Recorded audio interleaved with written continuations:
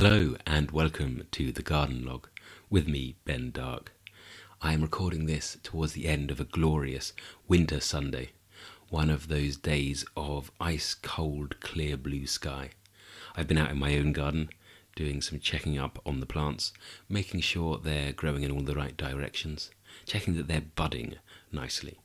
I bought last year a Clematis Cartmanii Joe, which is the one you see quite often. It's one of those clematis that doesn't really cling, but will grow like a clematis if you allow it to grow through something. And it's evergreen, and when it flowers, it completely covers itself in white, like someone who has fallen into a tub of lemon juice and icing sugar, and has come out coated. It's a glorious thing where it works, but I planted it in the deepest, darkest, dankest corner of the garden to scramble up the side of a shed and a little bit of trellising.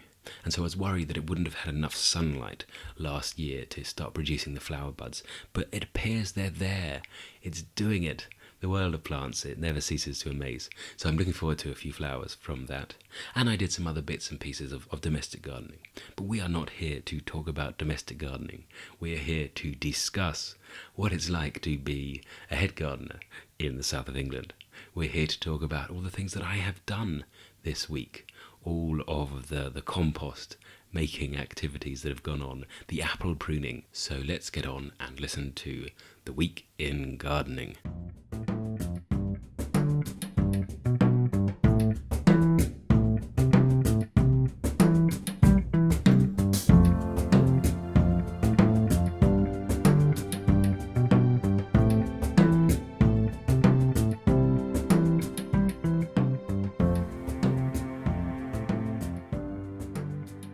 Welcome to the Week in Gardening, a week that began and indeed ended in mid-January 2019. The calendar is slowly moving onwards, and so is the garden. Actually, the garden's moving onwards more quickly than one would expect at this time of year. I think that's because the temperatures have remained very mild. The week started off particularly mild. It finished cold, but it started off with almost deadly mildness. That mildness that tempts things out of the ground when they shouldn't be, when they should be keeping their heads down. It's been very soft and coddling. It feels a bit like a war film. And this is that horrible Trojan lull where we all get out the cigarettes and the postcards from home, and you just know that there's going to be some horrible gas-filled shell coming our way. But we can't think about that. We need to enjoy what we have in front of us. And in front of us on Monday, I had a very friendly chaffinch. Very friendly indeed. I think of chaffinches, well, they're not shy birds, but they're certainly not blackbird or robin-like in their adoration of the gardener. But we've got this fat little fellow. It's a male chaffinch, so it's got those wonderful colours.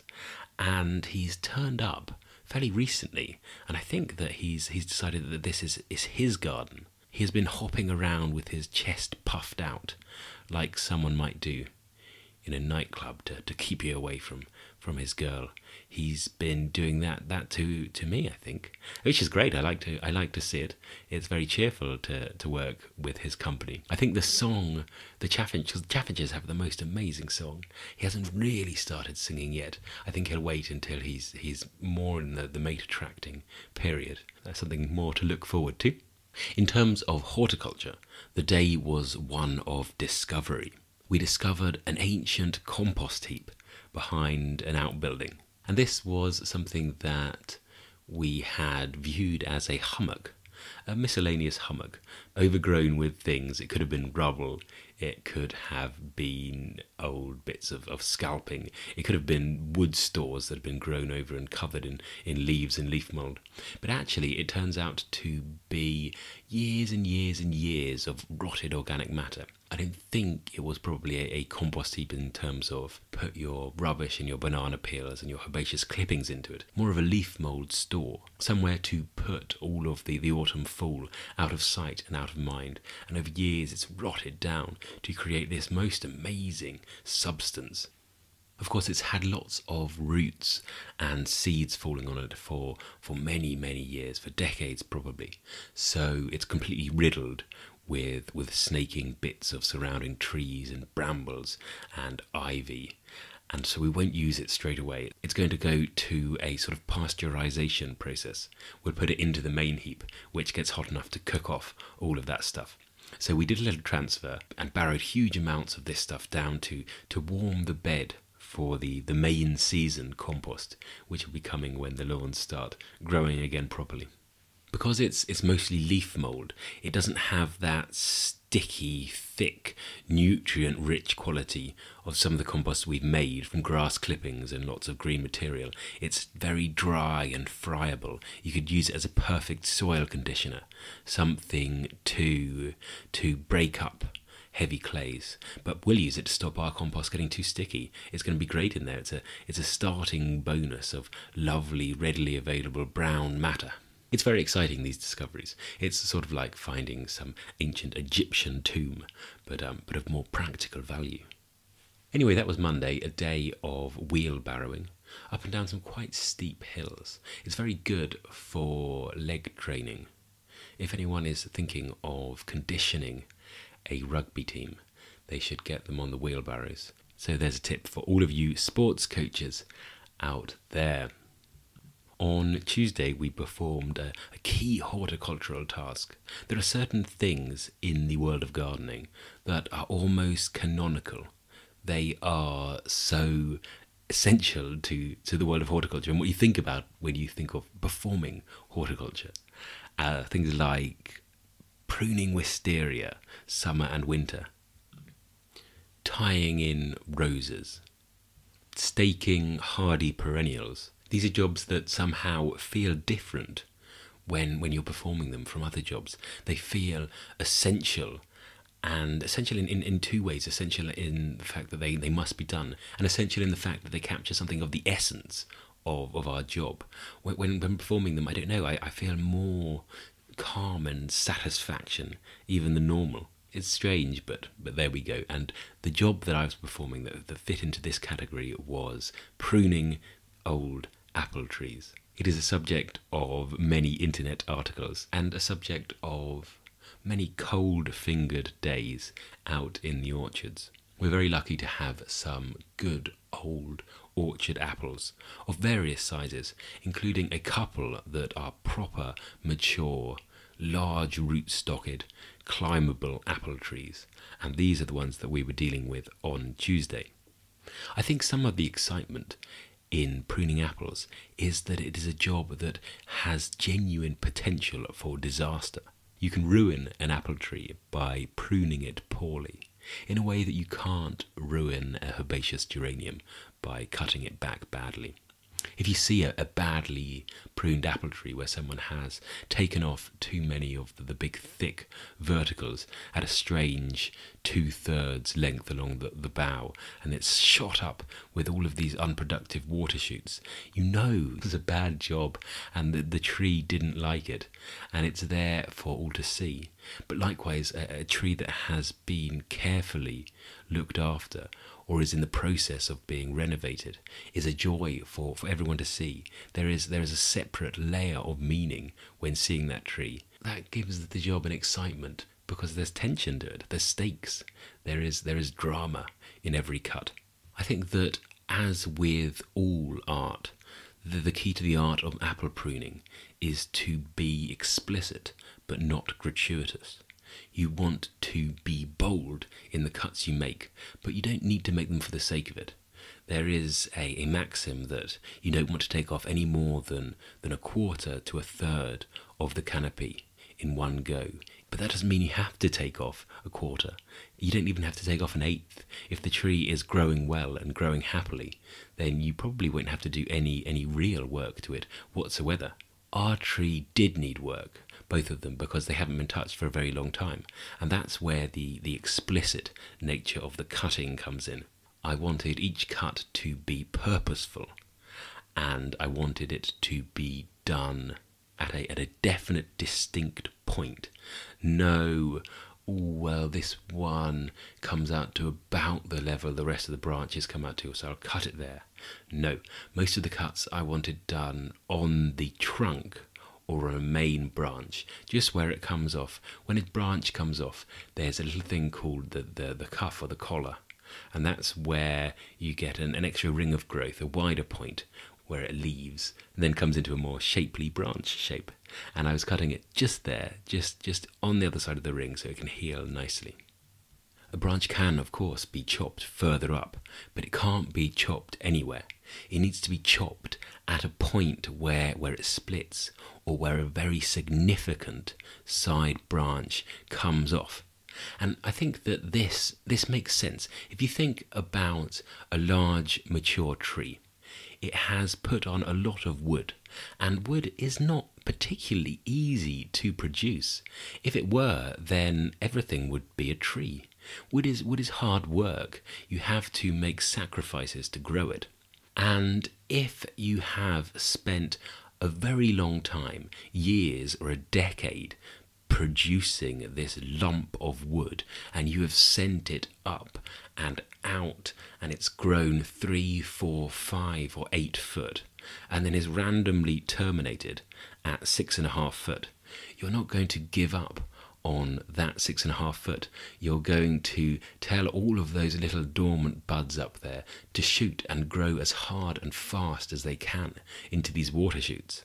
However, if your branch has been cut at 6.5 foot, but there is a side branch at that cut point, then the energy needn't go into those buds and those water shoots. It needs to go up and to the end of that branch where there is already more productive growth, more of the fruit-bearing type of growth. There is no need for this water-shooting nonsense.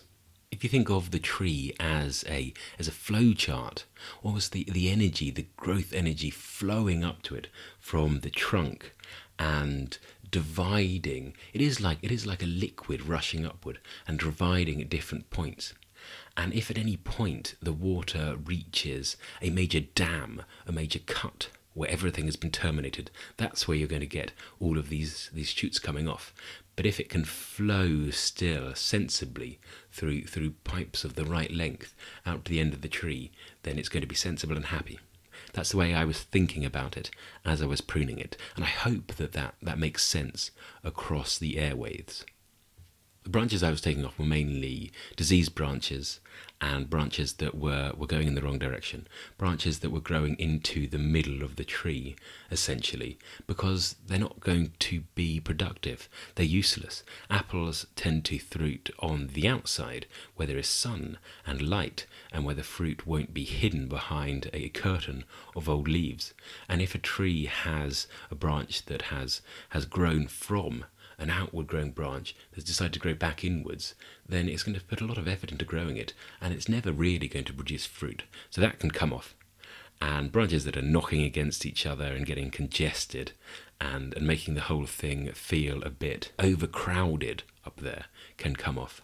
I don't want to have these trees terminating in some sort of unsavoury frizz of growth and bits and small little useless apples. I want defined branches, each with lovely, well-spaced groups of apples. And hopefully that's what we'll get. Each of the trees I probably took about a quarter off, and then next year there'll be another quarter of the remaining tree off, and then probably another year after that. Then there will be an apple mountain. I don't know what we'll do with all of the fruit. These trees will be productive enough to drive down the price of apples all across the southeast of England. I spend a lot of time in cider country, up in Herefordshire, on the border of England and Wales, and apparently there's lots of cider orchards being grubbed up at the moment. They're getting rid of the apples because of that short-lived cider boom when cider was the drink of the young and fashionable pub garden crowd are past, and there's no need for them anymore. Which is sad, so maybe the garden log listeners could drink a couple of pints of cider this Tuesday and push the apples up. I don't know.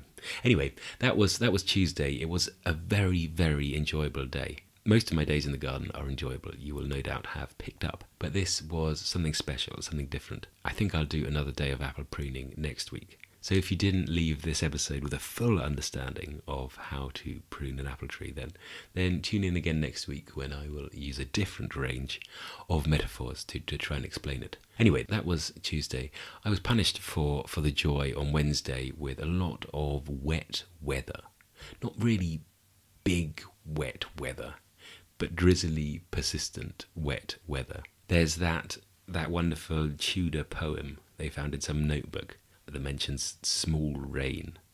Is it the Western Wind poem, and the poet's getting rained on by small rain?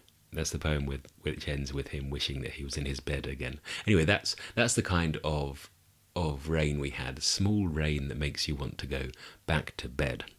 And I made it worse for myself by going and cleaning the gutters, like an aggravated child who's having a miserable time and wants to make it a performatively miserable time to show everyone just how rubbish the time is. So go and sits in the corner on their own, or sets up camp in the middle of the stinging nettles with a grumpy look on their face.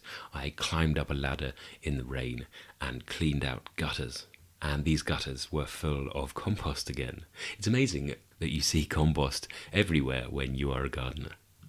I can't remember what that famous phrase is, when all you've got is a hammer, everything looks like a nail, something like that. Anyway, when you're a gardener, everything looks like compost. The stuff I was hauling out of the drain pipes was mainly beech residue. It was all of the fine leaf casing that comes off when the leaves start to unfurl. They have that sheath that is like the little bit of brown around a popcorn kernel. Anyway, that kind of material. And all of that's been falling into the gutters for years and years and building up into this good, claggy compost. So I scooped that out and put it into the compost heap with the newly discovered heap from Monday. It really can have quite a strong hold, compost. I can see myself turning into one of those people who doesn't mind that their prize dahlias have all been killed, or their delphiniums got snapped off by a drunk garden visitor, because it just means more compost. And it's very exciting to add more and more to the heap. So the gutter muck went into the heap, and I did some other bits and pieces on Wednesday, but I really can't remember what they were. I think I wandered around and checked the progress of the bulbs. Oh, and I pruned a bit of wisteria because I was on the ladder up on the roof anyway. Not a significant wisteria. This is just a little north-facing wisteria, not like the main expanse of south-facing wisteria on the other side of the house. Though it's interesting to see how differently this wisteria grows. The length of growth between the flower buds is much shorter.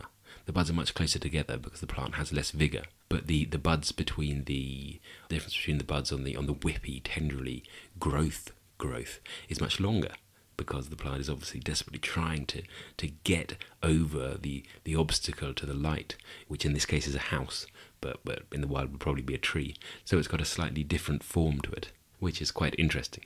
Anyway, that was Wednesday. On Thursday, I went back to studying the garden history. There was quite a lot of William Kent floating around in the atmosphere that day.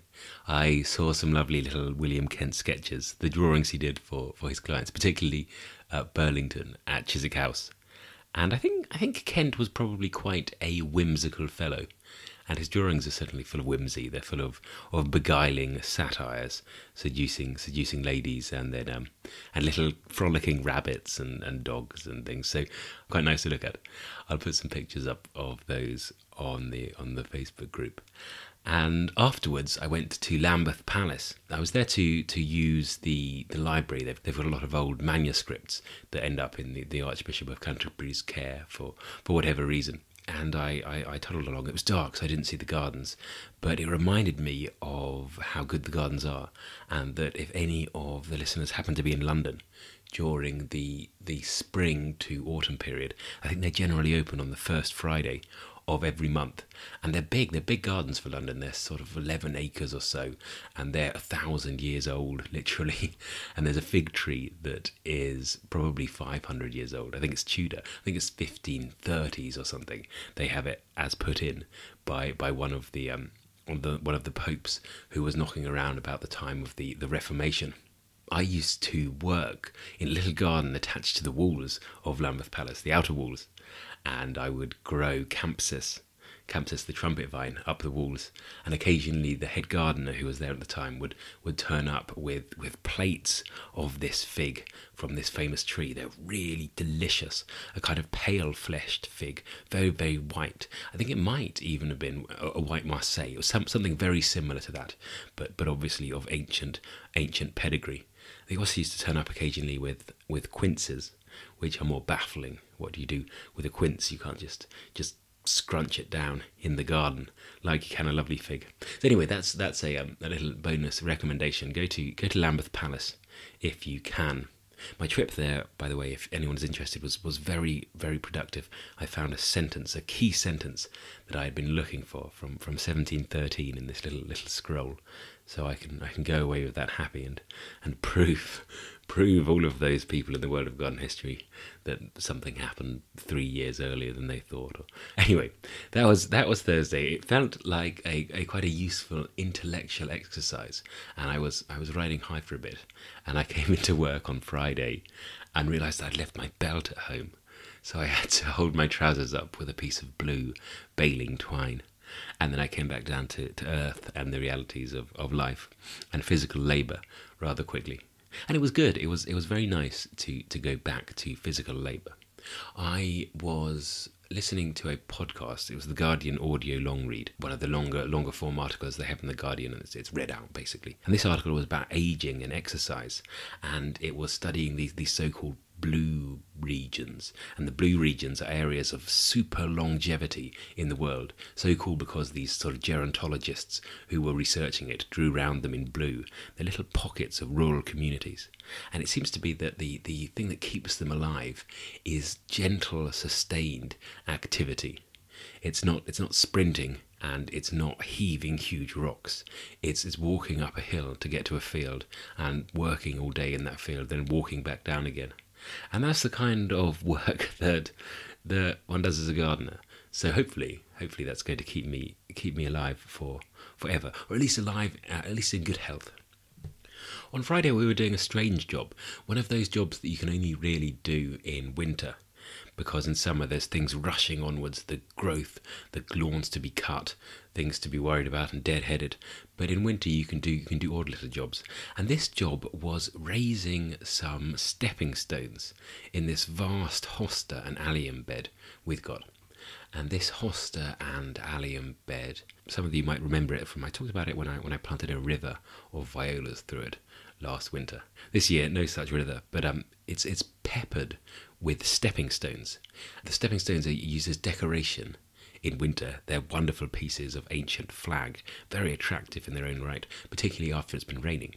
And in the summer, when the hostas need fiddling with occasionally, and the flowers chopped off when they get raggedy, as hosta flowers do, then it's very useful to be able to skip around the place on these stones without crushing things, without damaging the hosta's crowns. Anyway, this bed, being a hosta bed, gets utterly spoiled. Every year we give it this lovely duvet of homemade compost. And as such, the soil level has risen and risen, and the stepping stones in relation to the soil has sunk. So now the effect is like one of those very comfy and battered old Chesterfield sofas. A Chesterfield sofa in leather that has the buttons that pin the lever down, and then those big pads, the diamond pads, where the stuffing is bulging out, and it forms a pattern on it. And we have that in the flower bed, with the stones acting as the button and the mulch acting as the bulge. So each of those stones was lifted up, and then we packed a load of soil underneath and whacked them down and tamped them in. So now they sit proud of the soil, and the effect is much better, I think. It comes back to something I talk about quite a lot, which is the intentionality of the garden.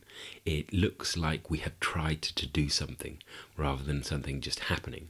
And I know that's not the style that works everywhere, and isn't a style that works for all people. Some people want a garden that looks as if it was just discovered like this, growing wild and romantic. This garden, that wouldn't work, particularly this position in the garden. It needs to look as if a statement was made somehow, and the statement works better with the paving stones raised. It was a good day of wheeling barrows back and forth, digging soil, lifting up stones, exactly the kind of thing that will keep the garden log going until I'm 110 and we're at episode, goodness knows, 8,000 and something. But speaking of which, this is episode 50. So congratulations, the 50th week in gardening for you to have listened through. Thank you for sticking with it. Anyway, as a reward, let's see if there are any recommendations this week.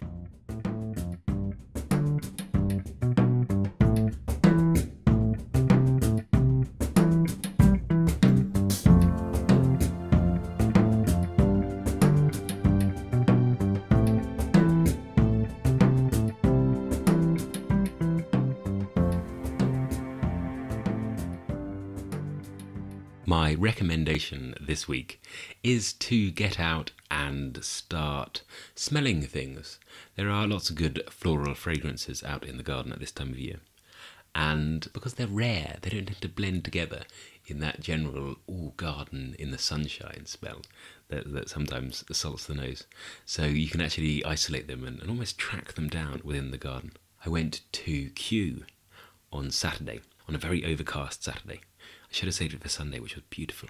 But anyway, I went to Kew on Saturday and was guided by my nose to the Hamamelis. There's lovely, lots of hybrid. The Hamamelis cross intermedia are out in shades of yellow and orange and even a reddish shade. I think the yellow and reddish shades, I love the little petals.